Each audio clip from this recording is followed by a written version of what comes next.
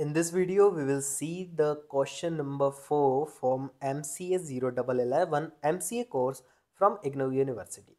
Question says that write interactive C programs to perform the following on strings.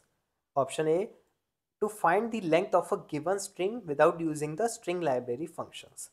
Option B is to compare two strings without using string library functions. So basically we don't need to use string library functions in this question.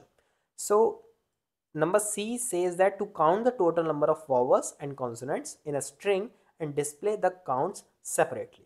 This question goes for 12 marks and this is the question number 4. And if you want the answer of this question, simply DM us on WhatsApp at this given number which is showing on your screen down below.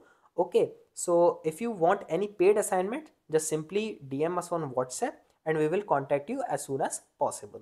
So for any paid assignment, just reach us on this WhatsApp number.